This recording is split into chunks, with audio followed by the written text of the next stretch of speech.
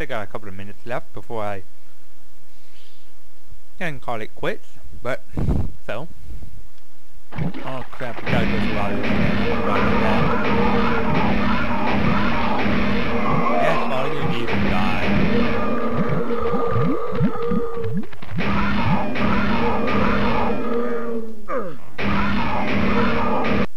Stupid.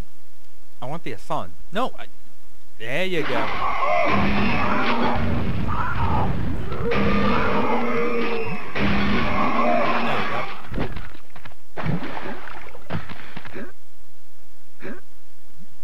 Oh, come on. There we go.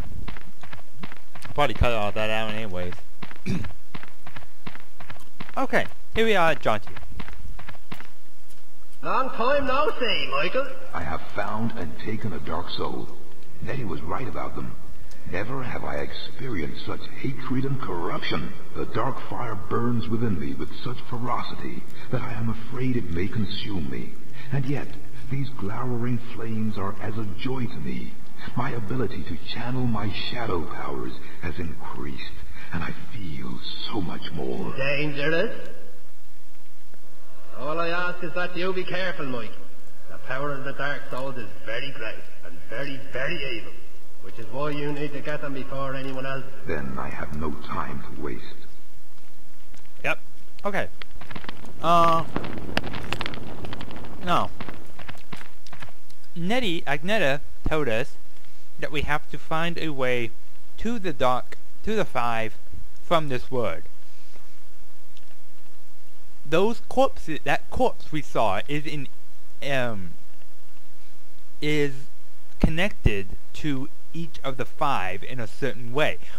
We have to find out how, and how we can get to them using those corpses, which we will most likely find out very later, much later in the game, maybe another set or so.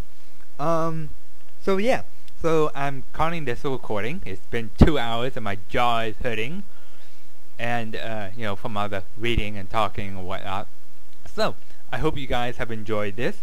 It may have started out a little dull, but hopefully it's caught your interest with all the creepiness.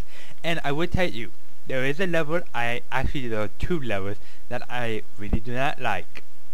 One of them is because it involves that fucker, the home improvement killer. The other one, because it's, well, I don't want to spoil it, but it fucks me up. It creeped me the fuck out the first time I played it. And if I'm gonna play or do every recording of this LP in the dark, I probably want to keep my lights on for those 2 parts.